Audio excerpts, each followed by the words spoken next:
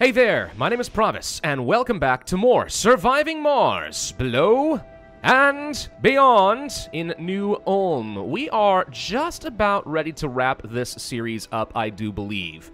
We're back to being self-sufficient on crucial resources, including, by the way, food. Holy crud, we have a lot of food. These open farms, if you can get the soil quality up and some moisture out here, really powerful it turns out. So we are ramping up. It looks like 2,000 food available for harvest in this farm. That's a lot. That is a lot. So I think maybe we can finally start getting rid of some of these farms here. I might just go ahead and refab up at least a couple of these things, because who needs these kinds of jobs? But that does mean I have no idea what to do with all these folks, except for perhaps employ all my people in workshops. So yeah, we're in that wonderful stage of the game where so much is automated and we have so many resources that basically no one even has to work. Or only a few do. Just some engineers, basically. So that's a good position to be in. Most of the planet is successfully terraformed at this point. We could say that approximately about 60% of the planet has been terraformed. It's certainly looking pretty good. Only thing we're really going to be missing is vegetation, but that's partly because I hate vegetation, and I think it is a very long and arduous process that stops around 80%, and the only way to continue is to literally be doing these planetary projects. A little annoying, so we're not going to be bothering with any of that. What I do want to do in this video to wrap up the series is actually construct an underground base. That's something we've talked about doing for the entire game, literally this entire campaign, and I want to actually follow through. Now, in order to make that work, I did have to complete a few more researches, a few more technologies, including such things as underground psych studies, because apparently your people do lose sanity constantly every day if they are living and working underground, but we were able to deal with some of that. And there's a few other little things here and there that certainly are going to be helpful. Signal boosters, we just basically increase the range of all of our drone hubs and stuff. That's always nice. Yeah, lots of good stuff down here. But now that we are having another 100 or so exotic minerals being delivered, so we're almost up to 300, this means we should absolutely get down to the underground, construct a base, move some people down there, and see exactly how this is going to work. I am a little bit wary of the underground, mainly because if you do go down there, you are probably going to construct things that are going to require regular exotic minerals for maintenance. And that would mean that in order to live underground, you have to be reliably going to asteroids all the time, which can get a little tedious if you're the kind of person who already doesn't like having to jump between maps. If you go underground, you just guarantee you have to keep playing the asteroid game. So, kind of up to you whether you think that's going to be worth it or not. I am wondering if we can bypass some of that using the triboelectric scrubbers. So we're going to test that out today and see if, let's say, placing down some support struts with those scrubbers prevents any maintenance needs there, and maybe we can greatly reduce the numbers required and make it into just an electronics thing, which would be pretty cool if so. Oh, and we apparently have just got an achievement, Space Explorer, for finishing all of the recon and expansion techs. Well, that's exciting. I apparently have finished up all of the research here, so the only things that I think are really going to be left are these two techs, followed by just repeatable tech and nothing else. So yeah, now we can just use our extreme amounts of research to just get tons and tons of funding from the planet, and I really don't need any of that, so that's going to be fun. Why are you guys delivering stuff down to the elevator? Did I ask for this? No, but apparently we are in fact delivering some resources from the elevator up here. Oh. But the elevator's off. How is that working? I have no idea. But the drone hubs are working, so that's what I cared about. Let's get the elevator repaired. Should take only a second. And then we can go ahead and start shipping stuff down below. And we're going to need a lot of stuff. Let's make sure we also bring over a depot for some exotic minerals, keeping that far away from the fuel. Oh, and another thing that I did up over here is I constructed an extra shuttle hub. Not because I actually have any use for it right now, but because I want to have a simple prefab that I can send down, and it'll make it a lot easier than managing all of the resources. I'm going to do the exact same thing with a fusion reactor, for example. Let's go ahead and do that, and then maybe a power accumulator. And the reason I'm doing these, again, just prefabs. I can send them down to the underground, and I don't have to send all the resources and micromanage their transport. This is going to be way easier to control. I wish there was a button that I could click that would increase this in 10 increments rather than one at a time. Because if I want to build that bottomless pit lab we already established, I need to send like 150 minerals down there, which is a lot, which means a lot of unnecessary clicking on my end, which means my hand is going to hurt. Oh yeah, I also am building up another wonder over here, the excavator, which means we're not going to have any more problems as far as passive concrete production. Why can't I build power out here? It says it's unconnected. Duly noted. How dost I give power if I'm not allowed to do this? Wait, for real, though. Actually, how do I power you? Maybe I have to build power over here. You know what? I'll bet you that's where I have to build power. Hang on. Let's get a cable connected like this or something. Oh, there it is. Okay, and I forgot we can place these down instantly. Oh, yeah. That breakthrough tech is certainly going to be helpful. What I was really hoping for as far as breakthrough techs was the one where you can place down mining extractors without needing any people to work it, because that's a really convenient thing to use, but oh well. What does it cost to improve this? Oh, yeah, another couple hundred machine parts or so. All right, we'll go ahead and give you at least one upgrade. Make sure we're producing 75 concrete passively per soul in this approximate area. No problem at all. And then, yeah, let's go ahead and pack both of these up to get ready to send down to the underground. Oh, we successfully planted a tree on the planet somewhere. Oh, that's exciting. Where? Where is tree? Wish it would let me actually zoom in and find the dang thing, but apparently we finally have some. It's a good sign. It means that vegetation is definitely going up if we're now able to start increasing the soil by a lot. Mixed trees are usually the way to go if you can, but you have to have lots of water and atmosphere to make that work. Good news, we have both of those. So somewhere there are trees. Hopefully when we come back, we're going to find a lot more. Wait, we got another breakthrough? Oh, dude, I didn't even know you could go beyond this list. Well, we found giant crops. That means we can have absolutely massive apples and ears of corn. Cool, our food production just went even higher. Now, unfortunately, it is going to take me a very long time to load all my materials up over here in the elevator. I mean, my shuttles are working overtime trying to deliver everything I've requested. There is a lot to go, as you can see. And this is only just kind of a baseline set of resources. I don't expect that I'm going to have nearly enough just from delivering all this stuff. It's going to be a little while. It's going to be a little while. But down to the underground, I suppose one thing we can do is make sure we set up some additional depots and maybe finally build up a drone hub. Okay, let's go ahead and get this shuttle hub set up, I think, since we should have everything we need at this point. So I'll place you right over there, plus your very own Stirling engine, which ensures that this thing will be powered at all times. No risk to me. Giant crops is done. All right, cool. That's nice. So this is going to give me the ability to start really flying resources around, and this is going to make logistics so much easier. In fact, I'm going to go ahead and make sure we max out the number of shuttles we can have here, which is going to cost a lot, but I think these guys can fly over cave-ins, which is great. Oh, look, we've actually already built our first support strut.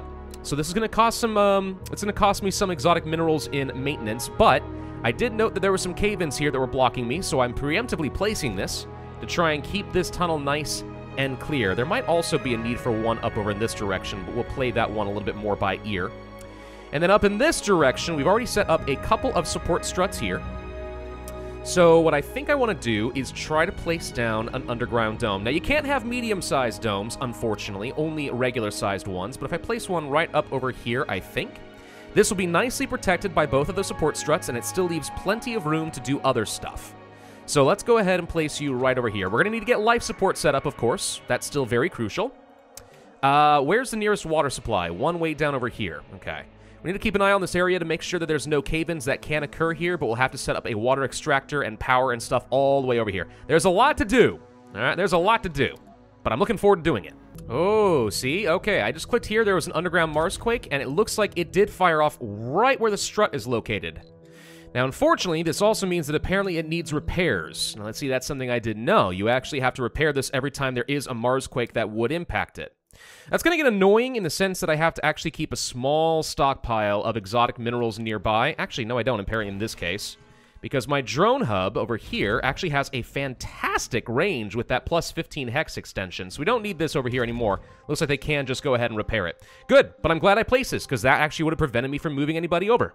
Ah, and we just hit 80% atmosphere, which means no more meteor storms are going to be a thing. So I think at this point I've eliminated all natural disasters except for Marsquakes, which is kind of cool. The 9th planet. What? We found another planet in the solar system? Wait a minute. 9th planet. What happened to Pluto? Oh, I don't know. Anyway. Improve morale by saying that Pluto should have been the 9th planet. Sure. We always knew it was there. It was only a matter of time. The pictures look fabricated. Gain science. I mean, I'm just going to improve morale. Turns out ignorance is a good thing. Yep.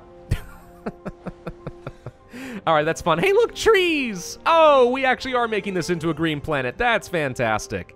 All right, how are we doing in the underground? Ooh, the dome is already built. Okay. Oh, wait, I need to go find a name for this. Hang on. Actually, you know what? I know exactly what I'm going to name this. L'Anglais. There we go. It's L'Angle. There we go. Perfect. Okay, he gets to be my underground dome. So, we should have a few things that I can construct down here thanks to some prefabs. Specifically thinking, I thought I brought down a couple apartment buildings. Apparently I did not. We should have, at the very least, a farm and stuff we can place down here. And yes, you can actually farm things in the underground. It's a little weird, but it's definitely a thing that can happen. I'm going to set these to cover crops and get the automation going, followed by fruit trees and giant corn. And this will easily sustain whatever population we end up sending down into this area. Okay, now we should have things like our apartments. Also, I placed down a water reclamation system. Interesting. Okay, I did not know this. The underground domes do not allow for spires.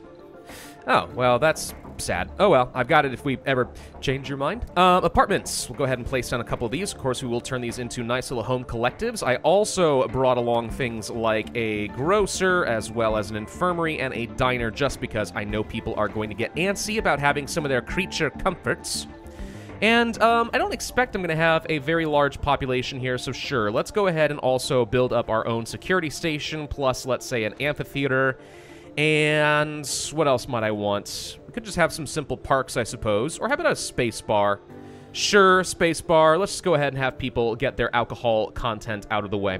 What I don't want to allow is any children to be born down here, because I think that will get a little bit problematic. I'm not going to have any schools and stuff, and I don't want kids growing up in the underground. I want them to see the sun. Okay, we have water, we have oxygen, I'm going to get some jobs in these metal extractors, we have service bots taking care of all of this. So for the most part, people are going to get to live a life of beautiful leisure. There's actually not a whole lot to do down in the underground right now, except perhaps start working on the bottomless pit lab.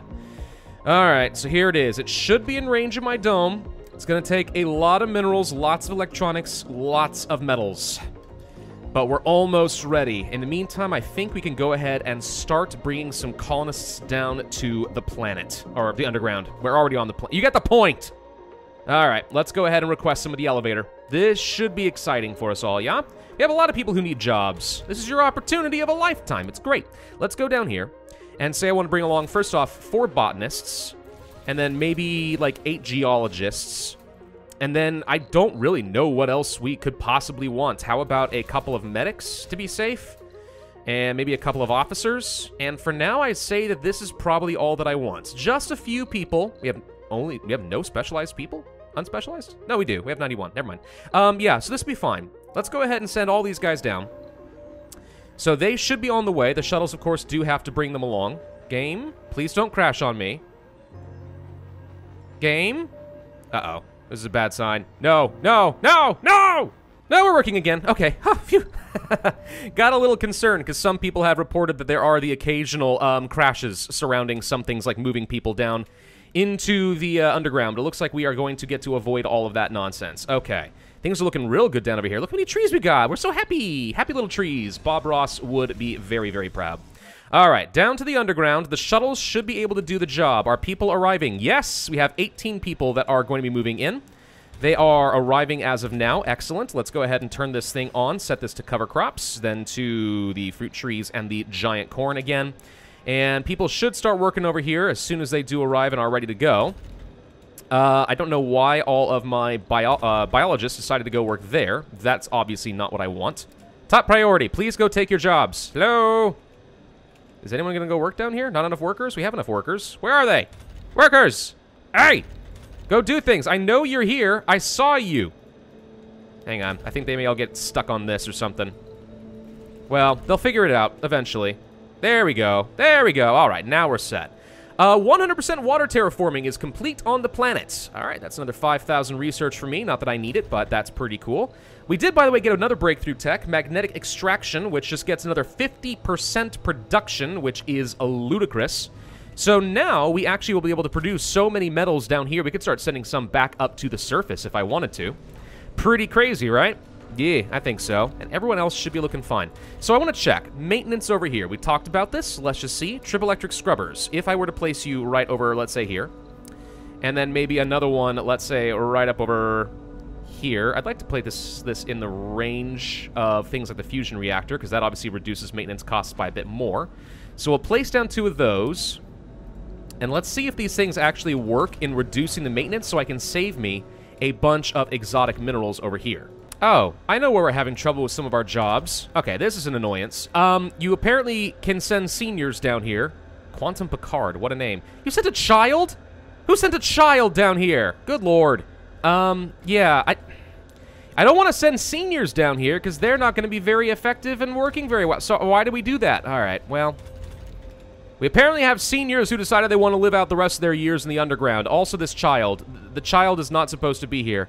But interestingly enough... No, you can do filters here. I want to say that children aren't allowed to live here. But the problem is, where are they going to go? Right? So I got to somehow find a way to send these guys back up to the surface specifically. And I think there is a way to do that. Let me just double check real quick. No filters I can do here. So my question then, if I were to take, let's say, this child, right? Then I go over here and say I assign you to the elevator. Will you automatically go and leave? And the answer might be yes. Let's find out for sure. If so, what happens to them? I hope they get reassigned to a new home. 3 unemployed people. Does not look like the child leaves. So once you have children down here, you're kind of stuck, is what it turns out. Okay. Not happy about that. What we can do, though, is at least say a non-specialized person needs to go back up to the surface. So I'm going to go ahead and do that. The child counts as non-specialized. A second child... I just forbade... No, I haven't. I didn't forbid births. Never mind. But now, please stop having children down here. Gosh dang it. Why did we send pregnant women down into the underground? This is the new frontier, guys. This is untested. Don't send pregnant women down here. Whatever happened to protecting the women's? And by the way, yes, it does look like these triboelectric scrubbers do reduce some of the maintenance necessary in these things. If we expand you out like this, for example, we're going to start seeing this start going down whenever this thing pulses again, which should be right about now. Yep, there we go. All right, so using triboelectric scrubbers actually will greatly reduce the number of exotic minerals you require in order to sustain an underground base. Very good to know. We need a lot more metals, and we need a lot more electronics. I can arrange that. Oh, this is something I did not know. Wait a minute. Colonists have to march all the way over... Wait, what's going on? Why do I think these people actually weren't getting shuttle transported. They had to walk the whole way. I've had some deaths. Oh, wait, what? Wait, why do we have 40 people here? Wait, did people just automatically move down here despite the fact that I didn't tell them to do that on the elevator? Uh-oh. Okay, well, now we're getting full, and people died on the trek. Uh-huh, so we've got unemployment issues, even in the dang underground now. That's great. Oh, bottomless pit lab is getting built up. Here we go. We're finally going to find out what happens with this mystery. It's only been for most the entire campaign. Many, many hours hath we tried to figure out what is going on over here in the bottomless pit. Which, by the way, I mean, this is pretty dark and bottomless, ain't it? Actually, it looks like it has a bottom right here. What am I talking about? That looks like it has a bottom. Hey. Whoa. All right, we got an achievement. Mysteries of Mars. I can have people go work over here, and we have a lot of extra workers, so I guess we'll do that. So what we can do, first off, this is all very tiny font. I don't know what happened here. Must be connected to power. That's fine. Does take minerals in order to maintain, but that's why I'm placing down another one of these triboelectric scrubbers. So I'm thinking this is going to be a non-issue at some point. All right, so we got power now. What I think we do is literally just toss resources into this, and it just starts generating research, which you can see... Building performance is up here. We could probably increase that a bit if we wanted to have people overworking. Insufficient power. Really? We should be producing enough power. Production, total demands. No, we got plenty of power. We just haven't finished building up this cable, apparently. I thought we built cables instantly. There we go. Now we got power. All right. So it's generating a tiny bit of research, and every time we literally just toss things down into a hole... When you literally toss things down the hole, the gods of Mars give you research. Okay. No, that's kind of funny. I'll just toss some waste rock and stuff down there, and maybe some metals, since I'm pretty sure we're going to be overproducing thanks to this metals extractor, though I think it's debatable whether that makes any sense to do. I think for now, just waste rock, but the more things you toss down, the more research we get. So, okay, mystery solved, I guess. We have our bottomless pit lab, ladies and gentlemen. The funny thing is, by the time that we actually can build this, we're so far ahead on research, I have no use for it. So it's a pretty pointless building at this point, but we did it! And by the way, I figured out, no, I don't think people do automatically come down the elevator. When I requested just 2 extra botanists, I didn't realize I actually had requested an entire new roster from the first time that I requested people. So we have a lot more folks working down here than I originally had been expecting. I can probably go ahead and send some of these guys back home. We did not need anywhere near this. But at the same time, I kind of like the idea that we got 40 people that are currently living underground. That's kind of exciting, isn't it? It's not going to be that much longer, I think, until we are able to get up to a 90% atmosphere, at which point I think we open up all of the domes. Another thing we can do, maybe, is to go and start building out like a giant colossal dome, which could be a fun project. Let's see if we can work on that. And now we're at 100% temperature, thanks to a new space mirror, kind of redirecting the sun over to our planet. So all that's really left then is getting that atmosphere way up there. Okay, solid progress. And this is where we're going to be placing a new geoscape dome, which is currently under construction. This thing increases sanity the longer people are in it, but also I place it next to 3 vistas. So it should have an unbelievable amount of comfort, not to mention some research. 20% boost over here. Not that I need that either, but it's kind of cool that we can do this thing. And the geoscape dome is done. Boom. We're going to name this one Indigo Phoenix. Right at the very end. The big, beautiful one with lots of rocks. Also evidence against dark matter. Now, let them figure it out. I don't care. All right. Here's a huge dome. Can we place a spire in this? I actually don't know. Can you? Yeah, you can. All right, that's good. We will place, just for the heck of it, a hanging gardens in here to make things extra, extra beautiful. I have no need for this dome. This was just a fun thing that we were able to do. Now we gotta get life support set up over here as well. Hey, we've hit 95%, which means the planet is now officially habitable. All right, everyone, open up the domes. Whoosh. Okay. And just like that, all of our domes are now open to the beautiful, clear blue skies of Mars. Nice, comfortable temperature, plenty of moisture, only lacking a bit in vegetation, but we have made solid progress on that front. And then, of course, yeah, we have our dome down in the underground, which appears to still be thriving just fine over here. Plenty of resources to go around. The Bottomless Pit Lab is having a whole load of fun. And while there are certainly still some Marsquakes to be concerned about, for the most part, we should be safe in all the areas that I care about. So I would say that this was a very successful run. We accomplished everything we wanted to, and we got to explore all of the new content. Now, as far as my thoughts on the new expansion, it doesn't really change the way that you play the game too much.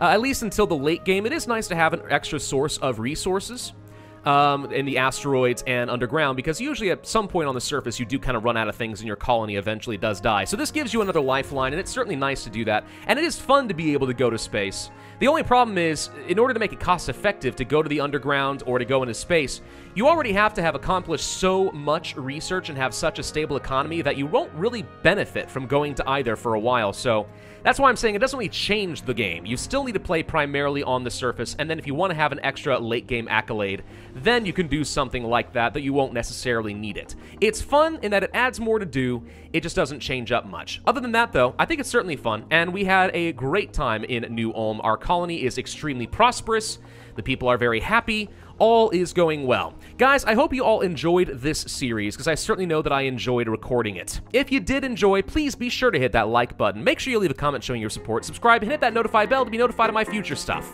My name is Pravus, and I will see you guys next time.